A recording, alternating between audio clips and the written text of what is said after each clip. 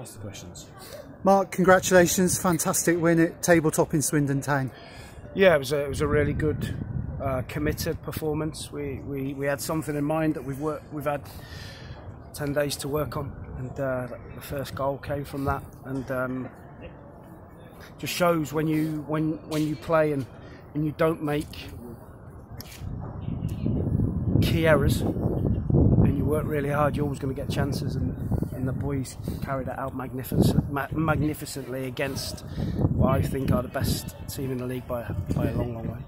You pulled a pre-match surprise. A lot of people would have raised their eyebrows seeing Ibu Adams up front, but he really delivered for you. Yeah, I just felt with Ibu, he's got that real agility, pace. I think I'd describe him as a real handful, and we needed that at the top of the pitch today to try and disrupt Swindon. And I thought it was outstanding and topped it with a goal. You said pre-match you would ask the players to play without any fear or any pressure, and they gave you a real front foot start. They did, but I think you notice a difference when the boys come into this atmosphere, and it's easier to get yourself up for these games because you know that you're in the Lions' den and you've got to step up. But we started like a house on fire. Scored a great goal, great ball from Els, and a great finish from Matty. But the players all the way through the team today were incredible. Young Dokes at the back, it was like a man mountain.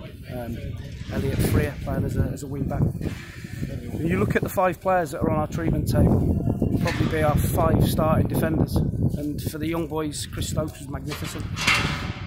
Nathan McGinley looked like the old Nathan McGinley. The whole team was outstanding. They hit the post twice, had one cleared off the line, but really Lewis Thomas didn't really have a great deal to do. No, Tomo was comfortable. He did well. And listen, when you come to a place like this, you know you're going to have to defend or big moments and get a little bit of luck. And we earned that bit of luck today. I think Swindon are a tremendous team and we'll win the league. How does it feel for you personally as well? It has been a tough sequence for everybody connected with the club. Yeah, I think it's important that you conduct yourself properly, like a proper human being, when everybody's having pot shots and you have to wait your time. And, it's been tough, but the boys, if there was any doubt in the spirit and the commitment and the changing room, then that was your answer to it. And how pleasing is it for you to beat a team that you've managed? It doesn't make any difference, Ash. That's 3 points. I'm really pleased for the players and the staff in there that have worked so hard to try and get us back on track. Yeah, just talk us through Ibu Adams' goal. I mean, it was a towering header, wasn't it? It was a great counter-attack, wasn't it? And you know, Ibu's got that leap, and to get that much power on it, like he did from a standing jump, was incredible. Yeah, and pleasing for Matty Stevens as well. Yeah, Matty's been patient. He's been in that group of strikers that have not scored the goals when we've needed them.